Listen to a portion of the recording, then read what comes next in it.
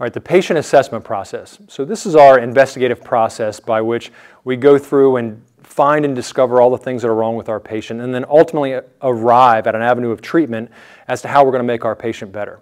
So this methodology that we use when we teach the initial classes sometimes, it's simplified, it's very compartmentalized, but I think it makes it a memorable way to go through this process.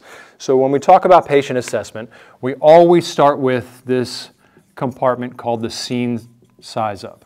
And during the scene size up, right, these are all the things that I need to make sure that I have to do my job in my patient assessment process.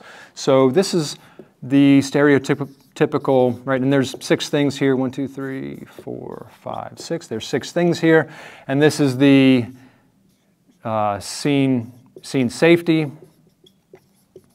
This is the scene safe. Do I have my BSIs? How many patients am I dealing with? Is it a mechanism of injury or nature of illness? Do I need any additional resources? Remember, this isn't just ALS or manpower. We're talking about police, PEPCO, things like that. Any additional resources that I might require to run this call? Resources.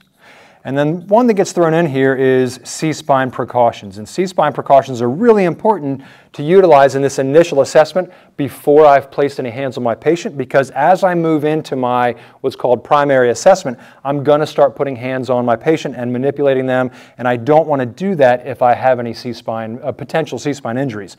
So one of the things that's neat about this compartment is if we just remember that these are 6 things, right? These are the 6 things for me. The 6 things that I need to make sure that I have in order to mitigate this call that I'm going to go on. And this is the one, you know, it starts at right at the dispatch. We get in the MDC, we look at the comments, and we start forming our opinions about how we're going to run this call. So that's the scene size up. The scene size up progresses into the primary assessment. And very conveniently, the primary assessment also has 6 points.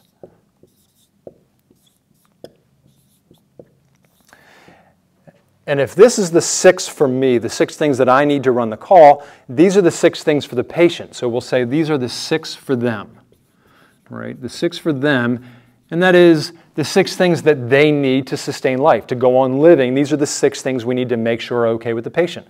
So number 1, as I approach my patient, I form my general impression of the patient. And what I do here is I paint the picture to myself, general impression. So I paint a picture to myself of what my patient has going on. So in our stereotypical chest pain patient, I might say, all right, as I approach my patient in the living room of a single-family home, I find that my patient is sitting upright on the couch in his living room, and I see him clutching his chest, demonstrating that Levine sign. Maybe he's leaning a little bit forward, and he has a look of general distress on his face. Right? That's a really simple general impression. The other thing I do during my general impression is I just kind of get an overlay of the scene.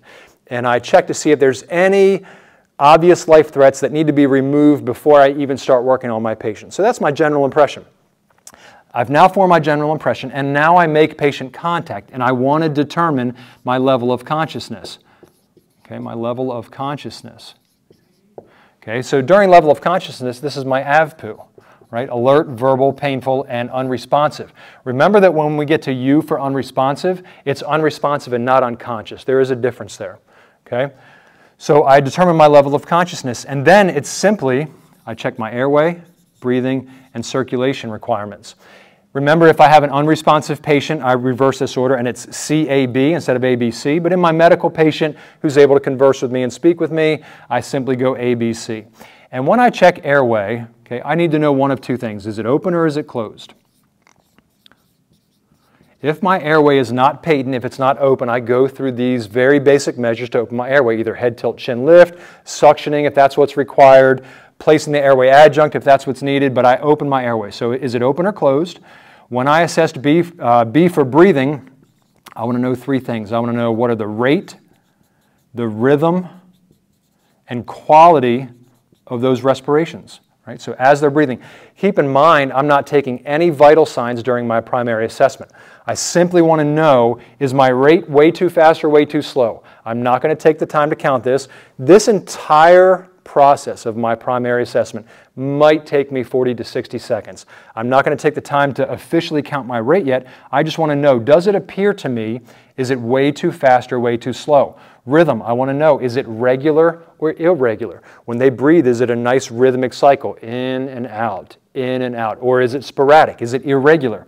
And then quality. And what quality means here under B for breathing is from where I'm standing, even without a stethoscope, do I hear any adventitious lung sounds? Can I hear stridor as I approach my patient? As I approach my patient, do I hear any audible wheezing even without the stethoscope? Okay? Notice nowhere in here am I checking pulse ox, right? I don't even care about that yet. I just want to assess these values. When I move on to C for circulation, I also want to know, very conveniently, rate, rhythm, and quality of my pulse, right? So I find my patient's pulse. I determine the rate. I don't need the exact number. I want to determine, does it feel way too fast or way too slow? Is it nice and regular or is it irregular? And the quality, is it strong or is it weak? Okay. Additionally, in our C for circulation, I also evaluate my skin. And under skin, I want to know color, condition, and temperature. Right? This is my warm, pink, and dry, or my cool, pale, and diaphoretic. Right? So it's skin, color, condition, and temperature. And then our number 6 down here, right? Sometimes we say, I'm going to pause at the end and I'm going to assess POT.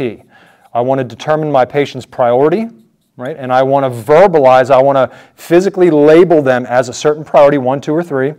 O is oxygen. Do they need oxygen or not? As soon as I identify a problem with my breathing, that's the appropriate point to administer my oxygen. So priority oxygen, and then T is transport. So my transport considerations. And with my transport considerations, I want to know things like, when am I going to transport? How long am I going to stay on the scene? And where am I going to transport? Right? Am I going to go to a specialty referral center? Can I go to my closest hospital? And am I going to go lights and sirens, or can I go routine response? Okay? So POT, and at that point, I'm out of my primary assessment and I move into my secondary assessment. So when I move into my secondary assessment, what I often say is that the vehicle that I use to get me from my primary assessment into my secondary assessment, so my secondary assessment, the vehicle that I use to travel from one to the other is vital signs.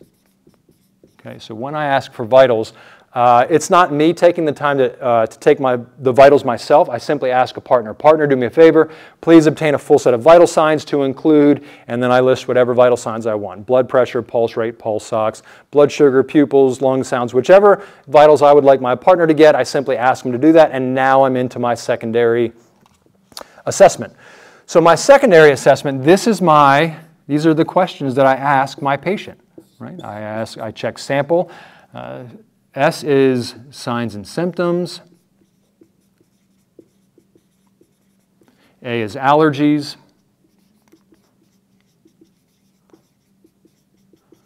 M is medications. P is past or pertinent medical history. We'll say med history. L is last oral intake.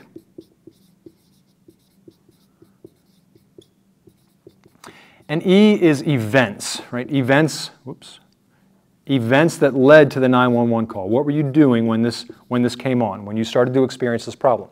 So I ask my patient these questions. It is really important to ask all of these questions, right? The stereotypical one that we find hangs people up sometimes is when they've gone through this process and they find a patient who has a narrowing airway, I can hear audible lung sounds as I approach, and I hear this wheezing, and I say, wow, wheezing, this must be an asthmatic patient. And when I get to, and I ask some of these questions, and I say, okay, signs and symptoms, I hear you wheezing, I see your trouble breathing. A for allergies, yes, I have an allergy, but I also have an albuterol medication. Right? As we learn next, it's important to do our full investigative process, because if I simply write this off and say, you know what, you're wheezing, this must be an albuterol problem, and I treat for the albuterol, but never do a physical exam, as we'll do in just a moment, to catch the fact that the patient has hives in association with an allergy that they might have, right? it leads us to possibly get derailed or sidetracked and mistreat the illness. So there's my sample, and then I also ask OPQRSTU. And OPQRSTU, people pigeonhole this often into just asking about pain, but the important thing to understand is this doesn't just go well with pain. This goes well with any type of distress. So O is onset, right? How did it come on? Did it come on very suddenly? Did it come on over time? Were you out back mowing the lawn, pushing the lawnmower, and suddenly you got chest pain? Or were you sitting in a chair and you've had chest pain that's gotten worse and worse over the course of the last 3 days? So onset is how did it come on? P is provocation. Provocation. Has anything that you've identified make it better or worse? Q is quality. In your words, you tell me how this makes you feel. R is radiation. Right? Does your discomfort travel anywhere else? Are you experiencing discomfort in any other part of your body? S is severity, scale of 1 to 10, right? 10 being the worst, 1 being nothing. Where are you on this scale? T is time. So the difference between onset and time, onset is how did it come on? Time is how long have you been dealing with this? How long has this been going on? And U is what have you done prior to my arrival to try to help yourself. If you're having chest pain, did you take the aspirin? If you're having an asthma attack, did you already take your albuterol inhaler once? Things like that. Like I said, people think often that this goes really well with pain, right? I'm having chest pain. How did it come on? Does anything make it better or worse? How does this pain make you feel? How does it feel to you? Does that pain travel anywhere? Scale of 1 to 10. 10 being your worst chest pain ever, 1 being nothing. Where are you at on that scale? Time, how long has this been going on? And what have you done prior to me getting here to try to help yourself? But this also works for discomfort. If I'm having an asthma attack, how did it come on? Rapidly or gradually? Anything you've identified make it better or worse? Tell me in your words how this distress feels to you, physically how it feels. Radiation, do you have any other discomfort anywhere in your body? Severity, scale of 1 to 10. 10 being your greatest discomfort, 1 being nothing. Where are you at on that scale? Time, how long have you been dealing with this asthma attack? And what have you done before I got here to try to help yourself? The other thing in the secondary assessment that's really important to realize, and this is what I was talking about earlier, is that we must do some type of physical exam. I have to do a physical exam. Let's say our patient is having that asthma attack and they're struggling to breathe. I still want to do a focused physical exam on the part of their body that they're complaining about. If I'm having difficulty breathing and my chest feels tight, I want to expose the chest and belly, and I want to look and I want to make sure, for example, that my patient doesn't also display hives or anything like that. So I do a really quick focused exam, and the things that I always check for in any physical exam is always my DCAT BTLS. And with DCAT BTLS, it's deformities, contusions, abrasions, punctures, penetrations, burns, tenderness, lacerations, swelling. Now what works out time-wise, the reason I asked for vitals here prior to me going through this investigative process with my patient is that realistically it's going to take my partner about 5-ish minutes, 3 to 5 minutes to obtain all of my vital signs. Even if we have a life pack or an automated blood pressure cuff, we got to get the cuff out, place it on the patient's arm, push the button, let it inflate, and do all these things, as well as checking all those other vital signs that we asked for. So this takes about 3 to 5 minutes. It's going to take me about that amount of time to go through this process.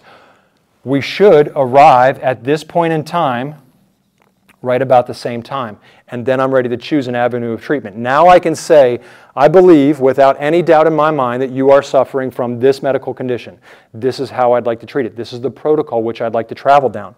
If I'm going to administer a medication, we always talk about our RPM-DDD.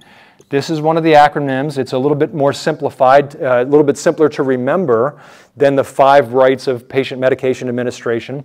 RPM-DDD, if I administer a medication, stands for route, patient, medication, right? And then is it within date? Is it the correct dose? And then after I give it, I'm going to document in my report how, when I gave it to you. Okay? So the right route, the right patient, the right medication, the right date, dose, and document. So what this normally looks like is the right route. Let's say I'm going to administer nitroglycerin. I say it's nitroglycerin, my route is sublingual. I know you're the correct patient to receive it because number one, it's prescribed to you, and number two, you are displaying signs and symptoms to me consistent with acute coronary syndrome. The medication is nitroglycerin. It's within date, it's not expired. My dose is 0.4 milligrams sublingual, and then after I assist you with this, I'm going to document this. I'm going to document that I gave it to you. And then after I've done this, and after I've gone through my scene size up, my primary assessment, I've gotten my vitals, my secondary assessment, I've chosen my treatment, I've done a physical exam, maybe I've administered a medication, it's important to reassess. And remember that we reassess our patients, our stable patients, our priority 3 patients every 15 minutes, and our unstable patients, any higher priority patients, are assessed every 5 minutes. All right, so when we talk about assessing our trauma patient, our rapid trauma assessment, it is still important to complete this entire patient assessment process. I still want to go through my scene size up before I approach the scene. I still want to do my primary assessment. And why? Because my primary assessment is when I find and fix immediate life threats. So I go through my primary assessment. I make sure we're good there. I determine my priority oxygen and transport. I ask my partner to take vitals. I try to determine this information. If the patient's unresponsive, I try to ask any bystanders, any family members, anybody that might know the patient that might be able to answer these questions, but I still try my best to get these questions answered.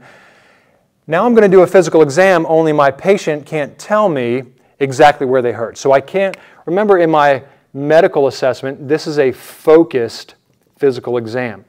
In the absence of my patient being able to tell me what's going on, I now have to do a full rapid trauma assessment. Okay? And my rapid trauma assessment, that's my complete head-to-toe trauma assessment. It's an investigation where I physically go head-to-toe on my patient and look for any abnormalities, any injuries that the patient may be dealing with. So if I keep this acronym in mind and if I generically draw my patient here, remember that any part of the body that I get to, I'm always going to check for DCAT-BTLS. So during my rapid trauma assessment, I still always have DCAT-BTLS to check on any part of the body that I come to. So for example, when I'm at the head, I start at the very top of the head and I check for any DCAT-BTLS, deformities, contusions, abrasions, punctures, penetrations, burns, tenderness, lacerations, swelling. And that encompasses the majority of physical abnormalities that I can find with my patient. The thing is, as we travel through the patient's body, so the head and the neck and the torso and the pelvic area, I just have some additional considerations to try to look for. So when I'm at the top of my head, I always check for crepitus. And remember, crepitus is that grinding, grinding of the bones, any fractured bones, any crushed bones that are grinding together. I check for crepitus. When I get to my orifices, so my head, eyes, ears, nose, and throat kind of stuff, I always check my orifices for blood, cerebrospinal fluid, foreign material. Okay. I'm checking in the mouth and nose for any vomit or bleeding. Okay. And then when I check the face, when I get around the eyes, I check for raccoon eyes. Behind the ears, I'm going to check for battle signs. These things are indicative of skull fractures. Okay? But I've still checked for DCAT-BTLS and then these additional items. When I get to this area, the neck and throat area, I check my neck veins for jugular vein distension.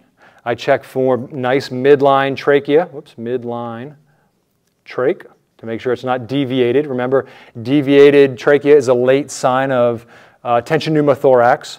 So I also check for medical alert tags around the neck, the necklace with any medical alert tags. I check for cervical spine step off or alignment. Okay. And then as I continue to travel down my patient's body here, the next in line is where my clavicles would be. So when I check clavicles, I check clavicular stability. And I'm just checking to make sure that they're nice and stable, still providing that strut for that large pectoral muscle. So I check to make sure that my clavicles are intact and stable, and if they are, this is my appropriate time to place my C-collar. Remember that the hard plastic ridge of that C-collar rests on this collarbone here. So if this is not stable, I wouldn't place a C-collar. You simply take a towel or a blanket, make a roll, place it around the neck, and provide C-spine stabilization that same way. Okay? But if it's stable, I place my C-collar, and then I continue moving down the torso. When I get to the torso, one thing that's really important to understand is that what I'm not doing here is I don't get to this level of the torso and then travel down the limbs. Instead, it's much simpler if I continue in a straight line down the patient's body, complete this assessment, and then I choose a limb. And I go down one leg, and then I go down the other leg. And I'm always comparing one to the other. So what I also don't do is I don't do one leg and then go up to that arm, and then go back to the other leg, and then this arm. Right? What I want to do is complete this leg, immediately go to the mirrored side, complete this leg, and then I go to the upper limbs, and I go this arm, and then compare it to this arm. Okay? So when I'm at this point in my rapid trauma assessment and I'm assessing the chest, I'm still going to check the chest wall and abdomen for any DCAT BTLS. And with the chest, I'm also checking for good, intact bilateral chest wall movement, bilateral chest movement. Okay? I'm checking for any sucking chest wounds, any flail segments, sucking chest wounds, flail segments, okay, or any other chest wall abnormalities there. When I get to the abdomen area, okay, I'm also going to check for any guarding. Right? Does my patient wince or guard when I try to palpate all four quadrants of the abdomen? Remember, all of this is very hands-on. So I'm always placing hands on the patient's, on the region of the body that I'm assessing, and while I look for these things. So I'm looking for any guarding. I'm looking for tenderness in the abdomen. I'm looking for any rigidity. Right? These are things that this signifies bleeding into the belly space, guarding rigidity, tenderness, distension, and how about a pulsatile mass? Right? But remember, I've also already checked my DCAT BTLS. When I get to the pelvic area, right, I'm going to check for BUFF, B-U-F-F. Okay, B-U-F-F. And this is blood, urine, feces, or foreign objects.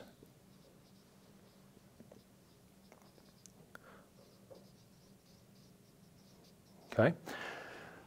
Once I've done that, I've checked my DCAT BTLS, I've checked this BUFF in my pelvic area. I also check pelvic stability. So when I check pelvic stability, right, there's a couple of things we do here. So under pelvic stability, the two tests are, right, we can check for crepitus, so I can put pressure on the iliac crest. I can place pressure inwards and rotate downwards. If at any time during any pelvic assessment I feel crepitus, I stop that exam and I move on to my next body area, because there's a lot of blood, a lot of vital areas around this the pelvic region that I don't want to further irritate if they already have a significant injury. So pelvic stability, I'm going to check that iliac crest movement. And then I can also place pressure on the pubic symphysis.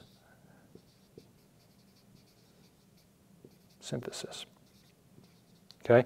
And by placing pressure on the pubic symphysis, I take the heel of my hand and I simply place it on the pelvic bone just below the umbilicus, and I'm going to put pressure straight down and then rotate slightly forward. And again, if I feel any crepitus, any abnormalities, any DCAT BTLS in this area, I simply stop the exam and I move on to my limbs. Okay? All right, so I've checked that area, and now I'm going to choose a leg, and I come down this leg, and I check for my DCAT BTLS. When I get all the way distal down here to the distal end of this limb, I'm always going to check pulse, motor, and sensory. Some curriculum now shows this as circulation, motor function, and sensory. And then I travel to the other limb, the other lower limb, and I travel down here and I check DCAT BTLS, I check pulse motor sensory distal down here. And now I come to my upper limbs and I check DCAT BTLS down this limb, and when I get to the distal end here, I check my pulse motor sensory, and then I travel to the other side and I check for DCAT BTLS and then pulse motor sensory. Really the only part of this discussion that's left is, as my patient is supine and I've still got somebody holding C-spine, I still need to check the posterior portion. So this is when, with the help of my partners on scene, we log roll the patient. I check the posterior, and as I check the posterior, I'm looking for any cervical spine mislocation. When I get to the pelvic area, I'm checking for buff in that posterior pelvic area, and I'm also checking the entire posterior portion for DCAT BTLS. And when I log roll, that's also a great time to listen to my posterior lung sounds, and then I log roll back onto the backboard and go through my spinal immobilization process.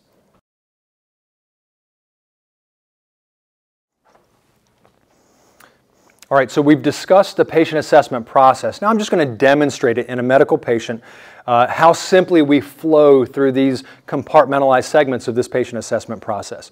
So let's say I'm dispatched. This is going to be my 50-year-old male who's complaining of a little bit of chest pain and shortness of breath. So as I'm dispatched, I want to evaluate, is my scene safe? I'm going to have my BSI, so my gloves, my surgical mask, and whatever else I need. Number of patients, I'm going to have one patient that I'm dispatched for. Is it a mechanism of injury or nature of illness? Well, there's no obvious signs of trauma, so I'm going to assume that it's a nature of illness call. Additional resources, because it's a chest pain, shortness of breath call, I'm going to consider the fact that I might need an ALS resource, and then if I need any manpower or anything like that, once I show up, I'll ask for that. And C-spine precautions, it's a nature of illness call. There's no signs of trauma, so I'm not going to take C-spine precautions at this time. So now I'm out of my scene size up. I go into my primary. So I say, as I approach my patient, I'm going to form my general impression. So I have an adult male sitting upright in a chair. He doesn't appear to be in any great distress at the moment, and I know I've been dispatched for chest pain and shortness of breath. So I move on to my level of consciousness. My level of consciousness, I approach, I establish a rapport with my patient, I introduce myself, I say, hello sir, I'm with the fire department. I understand that you're having some chest pain today. Can you tell me a little bit about what's going on?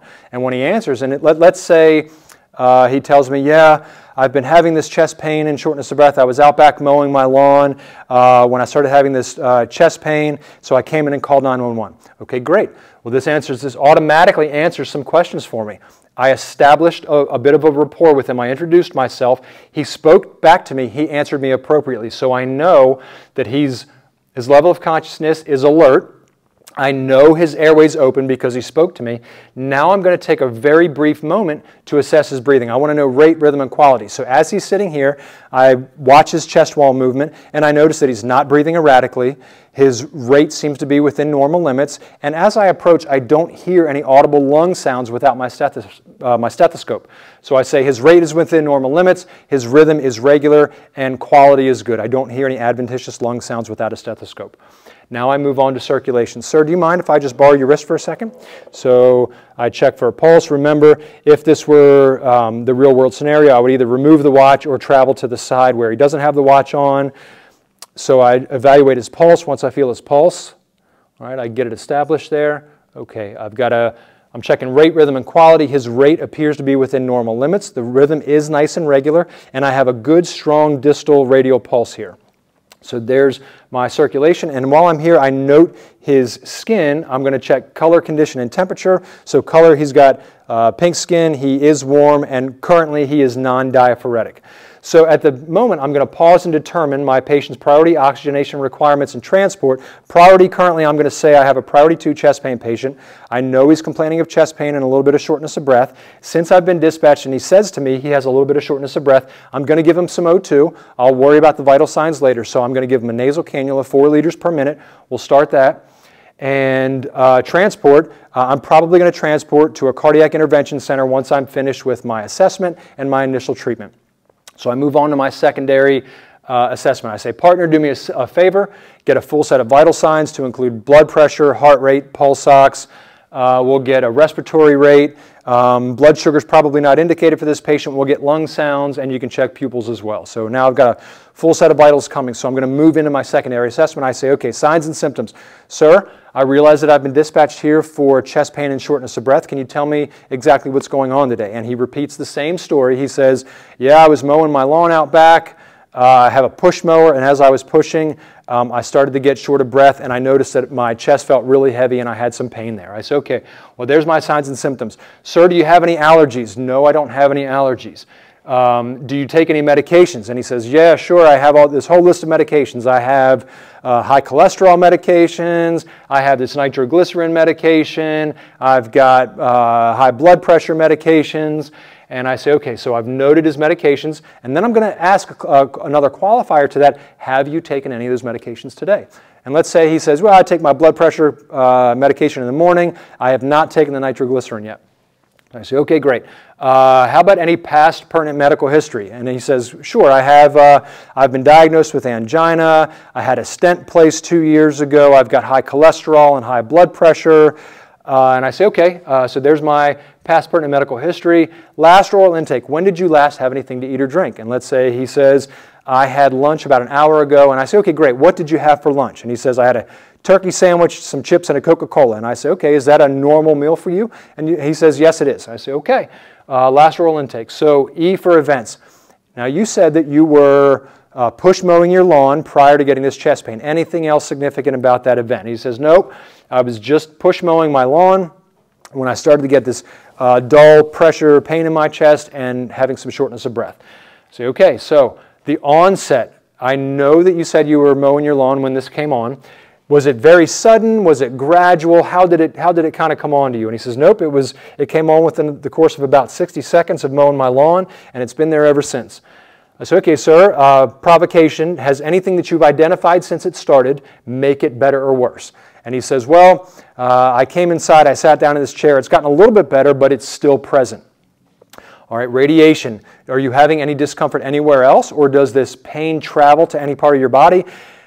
And he says, you know, now that you mention it, yeah, I've got a little bit of pain in my left shoulder and in the left side of my neck as well. And I say, okay, severity on a scale of 1 to 10. 10 being your worst chest pain ever, 1 being nothing at all. Where are you on the scale? And he says, well, my pain is currently at 8 out of 10. I say, okay, time. How long has this been going on? When did this start? And he says, about 15 minutes ago, right before me calling 911. And then I say, okay, have you done anything prior to me arriving? Have you done anything to try to help yourself before I got here?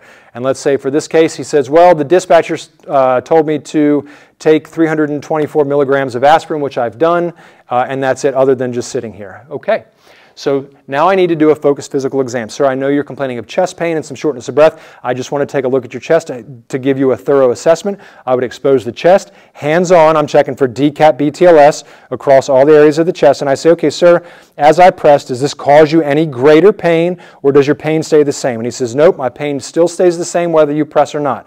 And I've checked for my DCAP BTLS. And I do one more little qualifier here with my chest pain. I say, sir, do me a favor. If you take a big breath in, when you take that big breath in, does that change your chest pain at all, or does it consistently stay the same? And he says, nope, it consistently stays the same no matter how I breathe. So now I've done my physical exam. I've done all of my secondary assessment. My partner has gotten my vitals. I get my vital signs to qualify whether or not I can administer medications. If I'm going to administer medications, I do my RPM triple D, and then after I've assessed and treated my patient, I go on to my continuing reassessment throughout the duration of the call.